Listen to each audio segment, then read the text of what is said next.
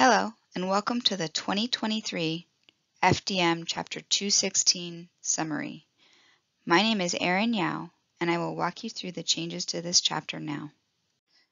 Chapter 216.4.5 of the FDM discusses borrowed material.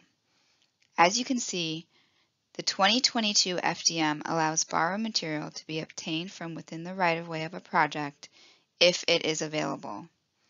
This just required coordination with the District Environmental Coordinator.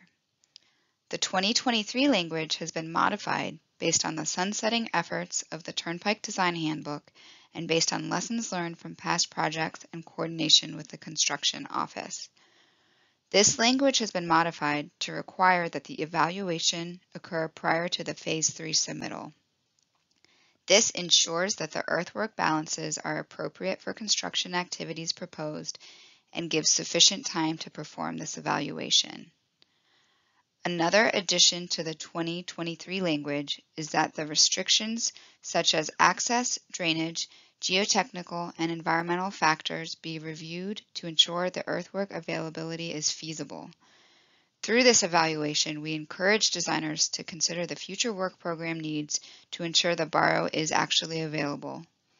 Also, we encourage designers to propose excavation slopes to be in compliance with Figure 5-1 of the FDOT Drainage Manual to ensure that the site and side slopes are maintainable after construction. Chapter 216.6 of the FDM discusses summary of earthwork.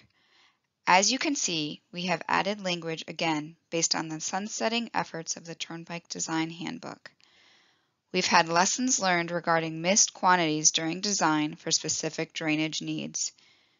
In order to ensure proper percolation, certain ponds and swales require select fill to be placed underneath them, and these quantities have sometimes been overlooked. This language has been added to ensure designers focus on this and capture these quantities when preparing earthwork totals for the project. This concludes the summary of changes made to the FDM Chapter 216 for 2023. Thank you for your time and attention.